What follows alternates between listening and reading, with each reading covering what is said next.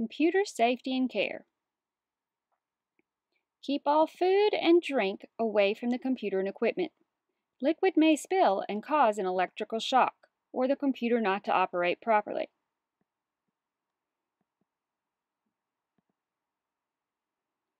Be careful when connecting cables to the computer system. Make sure power is turned off and the computer is unplugged. This prevents accidental shock.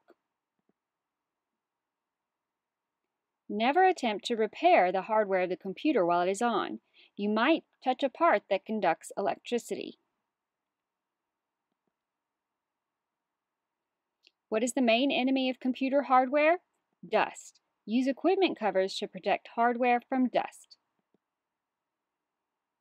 Students should log off their assigned computer at the end of each day. This protects data from anyone else that may sit at their computer.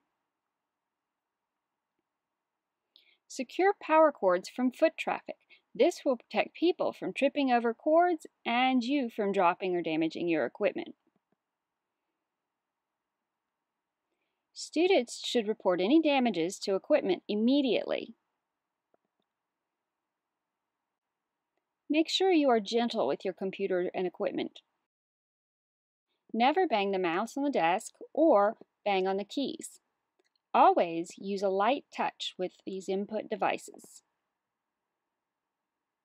Students may be asked to turn off the computer during severe electrical storms.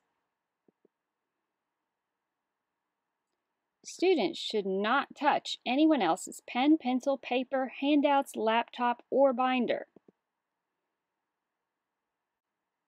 Opening an email attachment from an unknown source could put a virus on your computer. Viruses can harm your computer or steal your data. Make sure you keep all usernames and passwords private and secure.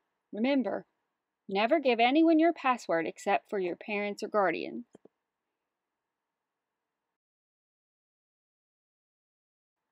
All messages sent through email or Canvas must be school appropriate, whether sent during school or after school.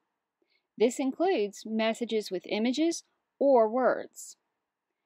Remember that messages to teachers should be formal. Whether at school or at home, your computer should be stored between 65 to 80 degrees. Extreme temperatures can damage your computer.